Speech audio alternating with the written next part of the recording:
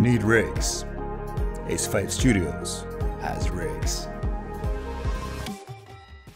Hey guys, Alexei from Ace5 Studios, and this tutorial is Mograph 101. Hopefully this will be a series where we'll be talking about how to use Mograph to animate and build things in Cinema 4D.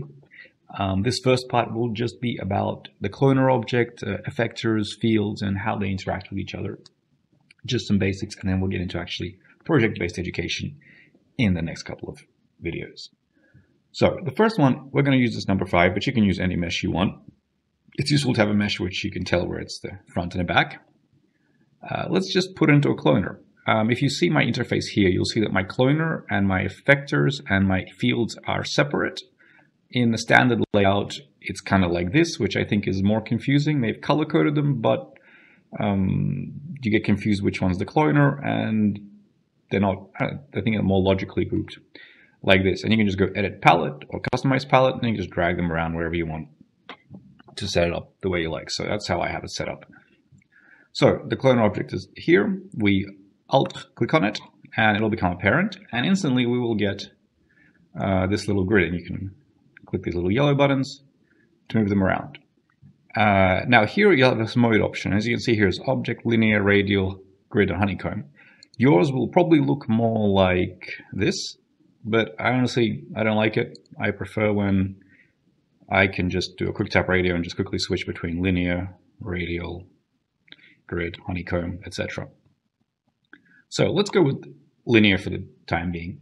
We're going to go over the others later.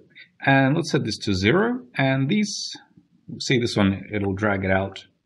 You decide in which direction it clones. So we're like, no, we want Z. There we go. We want our clones to be like this. And we want more of them. We want 7, I think will be enough for now. So as you can see, we have the object inside the cloner and it gets cloned. Let's turn off the cloner for a second. Let's copy this guy, just control drag him. So we have 2 of them. And let's delete this material on him. And let's just move him slightly back. So as you can see, now we have an object with 2 different sides, a white one and a pink one. Now, if we turn on the cloner now with the 2 objects inside, you will see now it iterates. It goes pink, white, pink, white. So if you're ever making steps or something, or you want to iterate, you can just do this to have objects of different colors. And obviously you can have many of them. You can have 3, 4, and they will just cycle through them when making. So for each clone, we'll take it in that order. But let's say we want them together. We want them as one object. So what you want to do is you want to make them into a null. So select both of them and press Alt-G. And now when you turn the cloner on, now you have the actual object because the cloner looks at the top level. So for example, if we copy this null in here and we move this object here to the side, you'll see that now we have 2 different nulls. We have one null where it's offset and one null where it's not. We can even move it up or whatever it is. As you can see, this is one type of object. Like if we turn off the cloner, you'll see that we have these 2 nulls. We have this, and then we have that. So that's how it works. It always looks at the top level children under the cloner. Let's delete this guy for a second. We don't really need him. So we have this clone. And it's important to also remember where this null is, where the origin is, because that affects how it clones them. So let's start with effectors. The next one here is purple one. If you click and hold it, you have effectors. The easiest way is just let's select the random effector. As you notice, for example, right now, nothing happens. That's because we didn't have the cloner selected. For an effector to have an effect, it has to be inside this effectors list here. If you create an effector while your cloner is selected, it'll automatically get put into this effectors list. So as you can see, it's random effector. In this parameter section, it decides what random. For example, I want the position to be random. That's a default. So we can decide how far random each is. So this is how far it is from its origin. We can also have random rotation. And see here, this is where the axis is important. Because see right now, you can see that when the randomness is happening from this point. And this point is actually, if we turn this off, is there. See, its origin, its axis is right there. If we move these 2 objects to the middle, and we go to this top one, you'll see that That's where the origin axis is. And now you'll see that they're rotating around the center, see? You could also just get this null and you can change its axis with the axis tool and you can move it up. And now you will see that the randomness is happening from the top. So it's like hanging on a string. So it's very important to consider where your axis is of the children of the cloner, because it will affect how they animate. So let's move this axis back. Oops. Axis and move it back to the bottom. Let's turn off the random one so we can see where it is. There you go. And that's the bottom of the 5. And let's also why are they so low now? Let's just move the whole cloner up a bit. There we go. Now, so this random effector. Now, every effector, there's a lot of effectors, but let's go just with one, has a field section. And the field section lets you limit the effect of this effector. So let's go random and let's change some more. Let's change its scale as well. In the scale, you will see that you can change either them individually, so the y-x axes, or you can press uniform and then it will scale them proportionally. So let's have this, for example. This is how our random scale works right now. And let's go into fields and let's add a spherical field. Spherical field. And we can scale this field up. And now you can see that the effect only happens inside the sphere. Once the sphere leaves, the effect goes away. See, they're all uniform. And these two circles are the effect area. Now let's delete this guy to make it a bit easier. Let's make a plane effector. A plane effector basically just does one thing to all of the objects. So in this case, it moves everything up by 100. Let's move it a bit more so it's more obvious. And let's go fields again. And let's add a linear effector this time. A linear effector will affect things so everything to the right is affected, everything to the left isn't. So along the x-axis. And you can rotate it, and then it'll affect everything behind it the other way around. And you can stretch out these fall-offs, so you have a more gradual fall-off of things going up and down. And you can change these fields when you have it selected. You can change it to any of the other fields. So you can change it to a box field, and then you have a little box. And yeah, the fall-off as well. Here we can see that the fall-off seems to have... Why isn't the fall-off not visible? Switch back to the spherical field.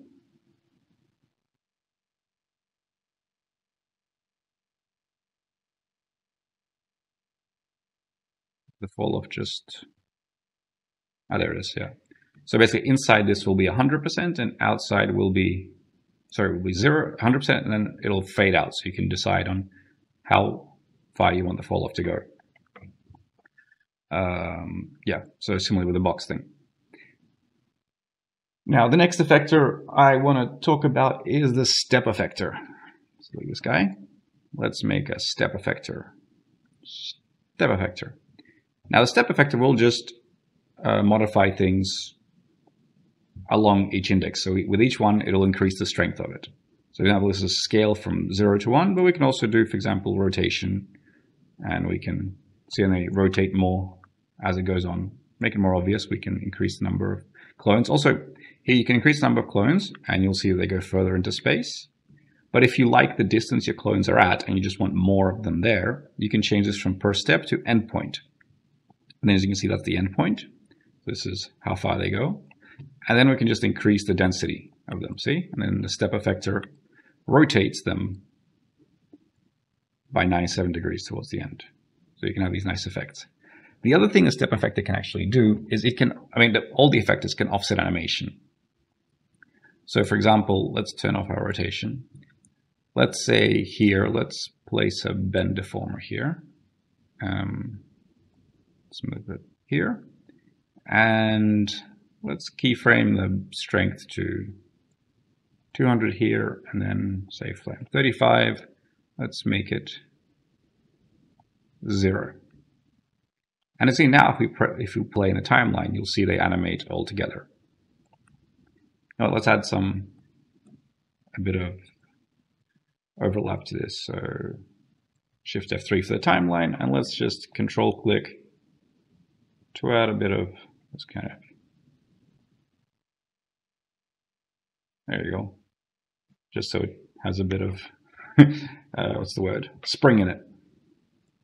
You see, we play them, and they spring, maybe. There you go. And let's hide this guy a bit. There you go. And what the step effector can do, you can actually offset your animations called time offset. So you can scroll this up forward, for example, or back, depending on how you like it. And now when you press play, oops, no, let's scroll it forward. So 25 frames. See, and now they all open up in this kind of, and the more you do it, the more it'll offset them. So if you increase 115, you'll see they all take turns. And the cool thing about this is you can actually change the effect of this effector. So let's go back to let's turn off our time to 0 for a second. Let's change our scale. As you can see now, it goes from 0 to 1, from one end to the other. And here we see this effect, this is how much it affects. And if you lower this, you'll see that it doesn't affect it, or maybe it even goes negative. But if you hold the control button, you can add a point here, and you can move this guy down. Oops. You can adjust this.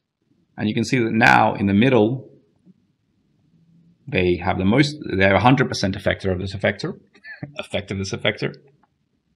and at bottom not so much. And see how right now they overlap? We can also combine this with, say, a position, and we can, there you go, we can also move them forward, like so. So we have this ability to change it. And the reason I brought it up now is because the same thing applies to animation. Before, the animation was offset in a row, but if we turn this off now and we bring back our animation offset, like 90, you will see that it actually animates from the sides and in. So that's pretty nifty. And if you want, you can change this. You can go flip vertical, and now it'll fold from the beginning. So this way you can offset any animation the object has inside the cloner. Very handy. Now, what do we have next? Yes. Let's get rid of the step effector and get rid of the bend. Let's go back to let's reduce the amount of these, I don't need so many. Let's go back to our plane effector, which moves things up. And let's make him linear field. And let's animate this field. So on frame 0, it's going to be here. So I just hit the shortcut for keyframe, which I think is F9. Yep, it's F9. And then you just move across to, say, frame 40, and you move it across, and you put another keyframe. So now you have this linear field animated through the scene, animating the numbers. Maybe it's a bit too fast. Let's put them to 60. There you go. But as you can see, the numbers kind of move in a very boring way. They just move up and that's it. There's an easy way to do this. You can add overlap and stuff. So in your cloner, let's select the delay effector. And this delay effector, so it already smooths them down, but what you can do is you can switch it to spring, and then they each have a little spring. And you can increase the strength of this effector, and it will affect how much springiness you have. And of course, you can add other parameters. You can add rotation. We can add scale. So you have all these things you can do. And you can obviously invert these. And yeah, handy stuff. The next one is the time effector. Yes, time. It's also really, sorry, with this, it's really important to have in the effectors list have a delay effector at the end. If the delay effector is first, it won't do anything. It has to be. It only affects the stuff above it in the stack. So that's the order of operations here. You need to have it at the end. The next thing I want to do is there's also this thing called time effector, which is pretty handy. And did we add it? No, we did not. The time effector basically just affects over time. It just does one of these things. So, for example, here it rotates 90 degrees. So if we press play, it'll just keep rotating as the timeline goes. Very convenient. Yeah. You can also set it to position, so you can have it just constantly moving away or constantly moving up. So it's just a good way to, I usually use it for slow rotation. If you just have something in your scene that you need to be slowly orbiting or whatever it's doing, just floating somewhere in space. Like if, for example, let's add a random effector and random. And let's max out these positions. Now see, look, see the weirdness is happening right now? Because the order of operations matters. See, right now we were rotating the object and then offsetting its position randomly. And because of that, we have this weird rotation. But if we switch them, if we first randomly offset it, then it'll be rotating in their space. Let's increase this to 250 perhaps. So now we can just have them floating, and maybe also add some.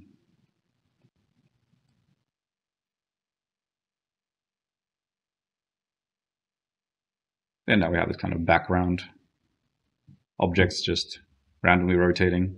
And obviously here we can also add them so they rotate in other axes as well. So kind of convenient that way. That's what the time effector is used for. And that's really about it. The only other thing that's useful is, I guess, that we can talk about, is that you can put cloners inside cloners. So this cloner, you can put them inside another cloner. Let's set them to linear and move them up. And as you can see, now we have more of them. And we can apply effectors to the individual clones or to the cloner on top. And it will affect each group of cloners as a clone. So if we add, for example, the step effector, oops, wrong one, step effector, you can see that's applying to each one simultaneously. But let's say we have, let's remove this. Let's apply the step effector to the top cloner. And now it affects the size of each kind of collection of clones in a cloner, because this is treated as an entire clone. And yeah, that's about it. Stay tuned. In our next tutorial, we'll make a flower. And remember, if you need any more characters, we have a bunch of stuff on ace5studios.com. All these characters are animation ready, rigged, have materials, are fully customizable, and you can use them in your own commercial projects. We also have more stuff here, like some free rigs you can try out. We have character building kits. We have packs of simpler characters for infographics and infomercials and whatever it is you're making. There's kids. There's also some animals there, so go check it out. You won't be sorry.